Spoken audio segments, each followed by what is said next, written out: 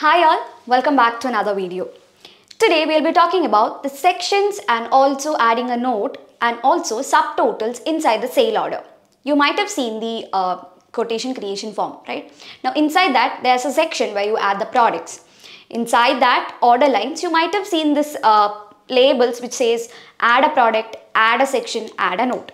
Have you guys ever thought what is the use of these things? We all know add a product is to add products manually in each line, right? Now we also have add a section. Suppose you're running a business firm where you provide service as well as materials.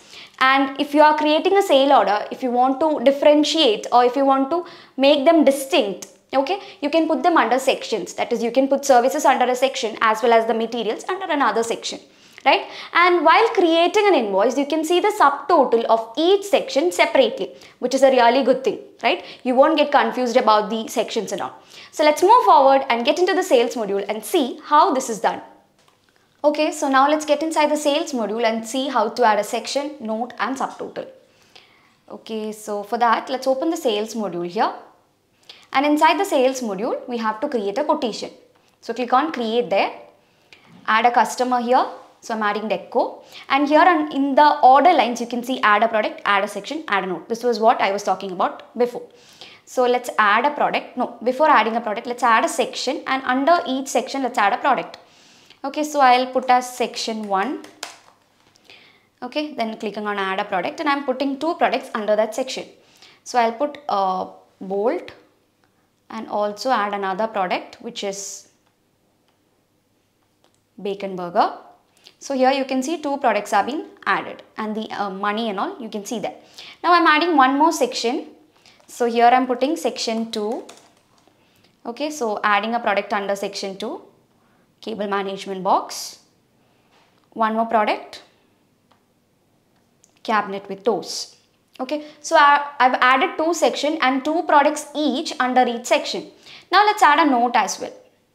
Okay, it's just to add a line of note. Okay, so I'll put as this is a demo note. Okay, now the next thing which we have to do is that we have arranged it like as a section, product, section, product, and also added a note. Now let's move on and confirm it to a sale order. Okay, it's confirmed. Now let's create an invoice for this. Click on create invoice, create and view invoice. And here you can see the invoice, I'm confirming it. Okay, so here you can see a button called send and print. So I'm clicking on that here. Now this is the invoice, I'm going to send and print it. Okay, so here is the invoice, I'm downloading it and let's see. Okay, let's open it. Now here under the invoice you can see section 1 subtotal, section 2 subtotal, and also you can see the note which we added, that is this is a demo note. Okay, and here you can see section 1, the subtotal of section 1 is $8, and section 2 here you can see the subtotal. Okay, so this is how you add a section, add a note inside the quotation, and that can be viewed, that is the subtotal corresponding to each section can be viewed inside the printout of the invoice. That's all for today. Thank you so much for watching.